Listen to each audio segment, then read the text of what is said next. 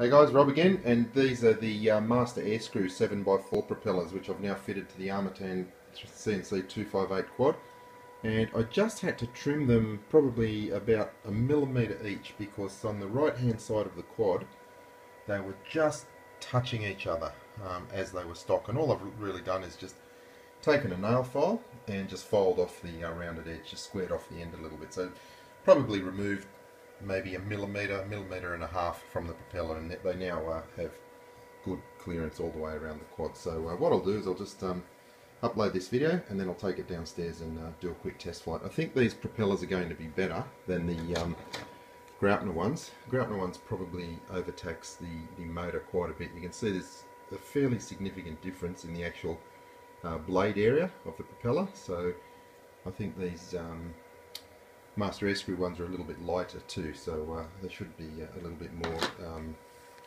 free spinning, and the motors should be able to rev out a little bit more and respond quicker. So we'll do a flight test and see how they go. Thanks for watching.